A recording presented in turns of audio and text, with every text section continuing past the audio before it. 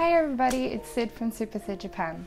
On today's episode, I'm going to give you a tour of my apartment where I stay when I come to Japan.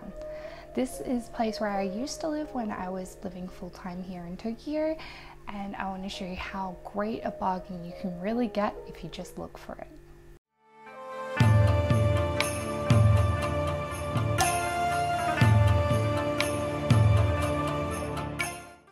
Now this apartment was definitely a massive find. Like, the amount that I paid for this place compared to the size of it is just incredible.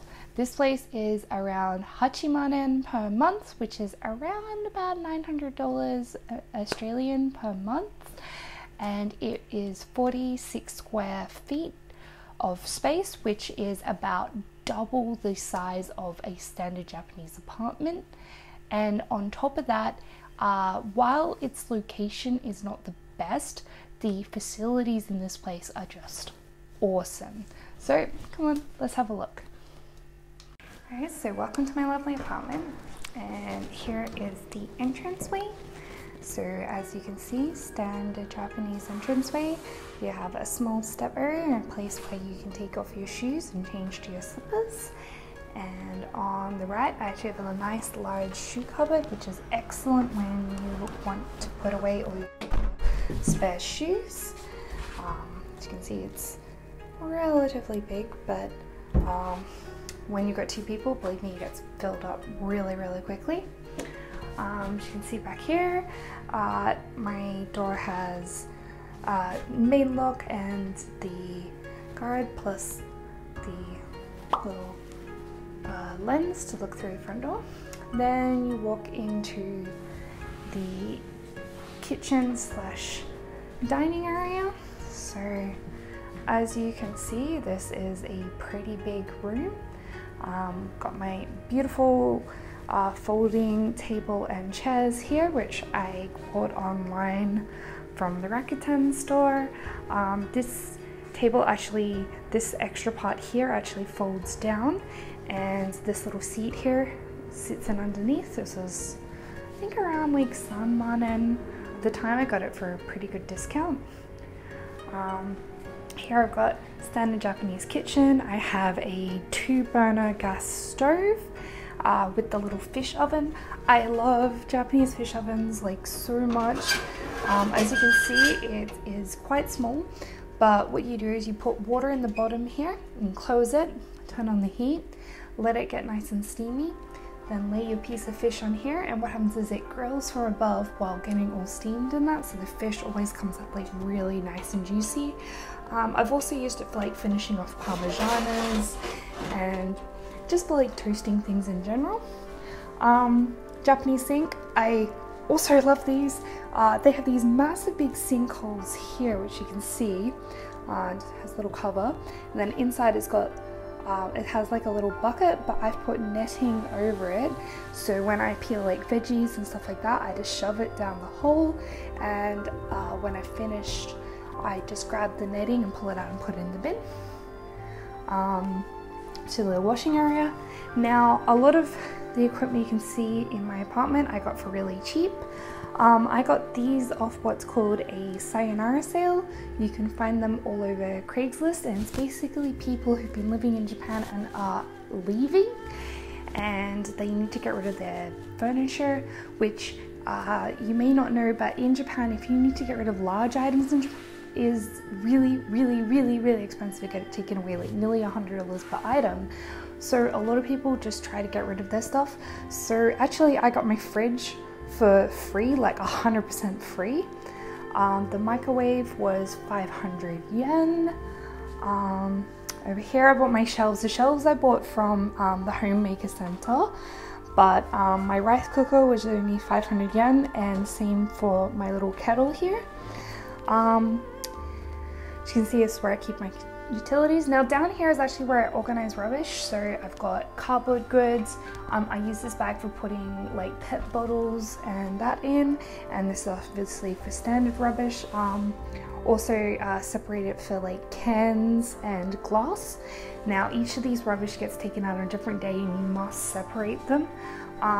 Thankfully when you move into your district, like usually give you like a big guide like this, which helps you like separate all your items so that you know which days that they go out and how to actually like put them out, which makes my life a lot easier since, you know, Baka Gaijin who doesn't know how to do anything in Japan. It was really helpful.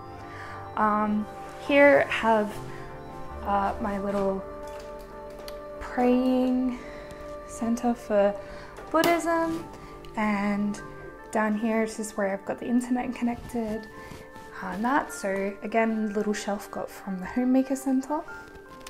In here is pretty awesome. Like this apartment was so amazing because of the fact that this bathroom is all separate. So as you can see here, you got this little door. At the top there's actually a little see, there's a little clear panel, and when I turn the light on in the toilet, it actually comes on as well. So it lets you know that someone's in the toilet. Now I love Japanese toilets because look at this. This toilet is just so awesome. So as you can see, it has all these buttons. This button here is for washing your bottom, and this one is for washing your lady parts.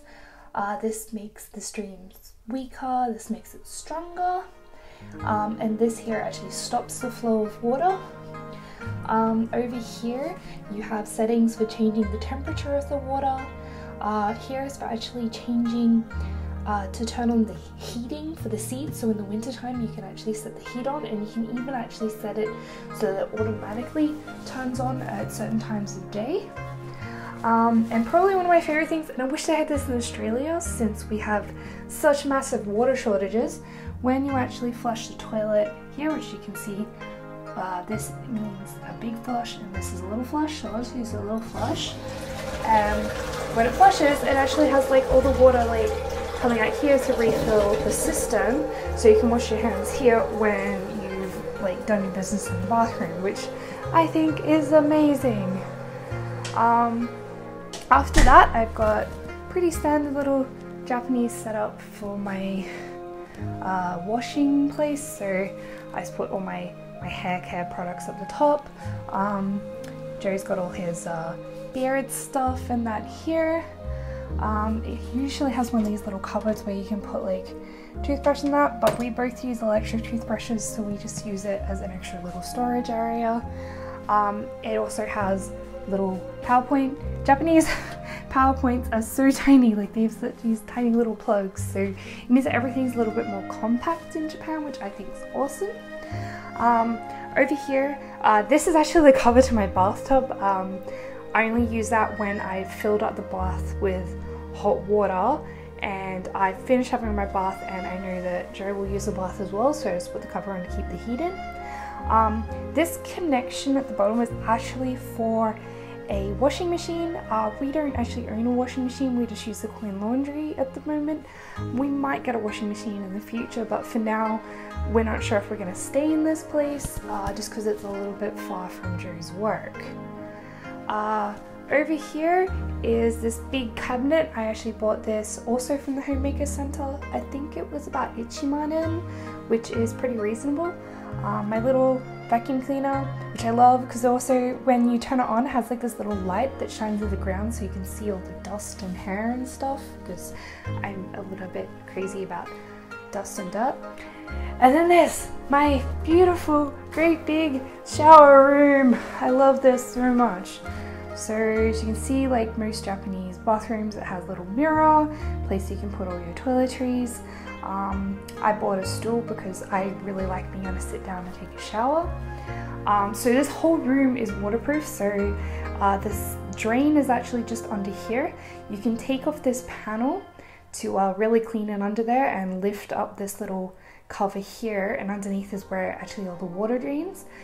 In there I've also got like a little net covering to stop all like the hair and stuff going down the drain and stop it from getting clogged.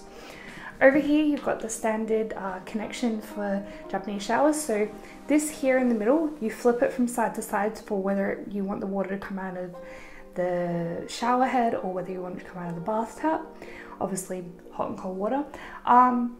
Cool thing is this is actually gas run, so it means you never run out of hot water, which I I may be one of those bad people who likes to take like 15-minute showers.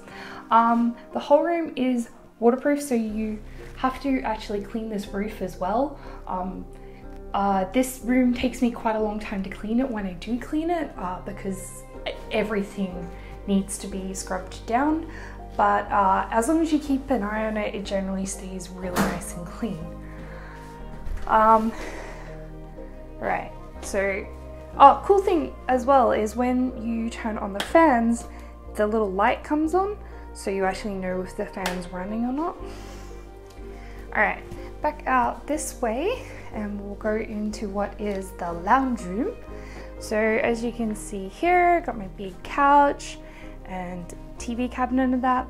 And I also got my mirror with my studio light set up. I have this mirror with my lights on it because when I'm filming myself, which as you know I'm usually sitting here on this couch, I can't actually see my screen because I use my phone for filming. So what I do is I sit here in front of this mirror so that I can actually see what's on my screen when I'm doing some filming. The rest of this room is actually really big. As you can see, I've got my stuff here from coming over from Australia, so I haven't really put that away properly yet, but it's fine, it can just sit there for now. When I first moved in to this apartment, we were really poor, so actually I bought this fold-up table and chairs. I think they were about, I think it was $20 all up for the table and the chairs, which they lasted for a really long time. In here have just like a mattress on the floor, because we've thought about like buying like a proper holder for the bed, for the mattress, but at this point in time, like where our apartment is, it's really hard to like get upstairs, and bringing furniture up here is not very fun at all. Actually, this couch only just fit in the tiny little elevator we have. Like seriously, that elevator can barely fit 2 people, let alone having like furniture and stuff in there. Another thing that I did when I moved in was, this is what they call a futon cupboard. So as you can see, this is a spare futon that I have down the bottom, and in this cupboard they actually don't have any hanging space. So what I did was I went to the Homemaker Center, and as you can see up here, I bought this like extending rod and this sort of support beam here, and that meant that now my cupboard has like a proper like hanging area. Another cool thing that this apartment has that a lot of Japanese apartments do not have is a proper balcony. So it's not just like a little tiny balcony that you can only just hang clothes out on. This is actually like a proper full-size one. As you can see, it's quite wide. I've just got like my little hangers out here at the moment. And yeah, so as you can see, this balcony is actually quite big. I really need to get out of here and scrub all this because it's been raining a lot, so lots of dirt and dust have kind of built up down here. But in the summer, which it is right now, it's really great because I've got these great big windows that I can kind of open, and it keeps the house relatively cool. I don't really have to run the air conditioning. Alright, I hope that answered a lot of your questions about Japanese apartments and how much you can really get if you hunt around. In future videos, I'm going to be doing one about how to separate your trash properly, which is really tricky. Like, people are like, oh, trash, it's not that hard. It's like, no, Japan has come to a whole different level when it comes to organizing your trash. And also I'll show you some more features about how to, say, use a small kitchen in Japan to make a really delicious healthy meal. If you have any further questions or ideas that you'd like me to make into videos in the future, please comment below and like and subscribe to get updates on future content. Thanks everybody, and have a great time.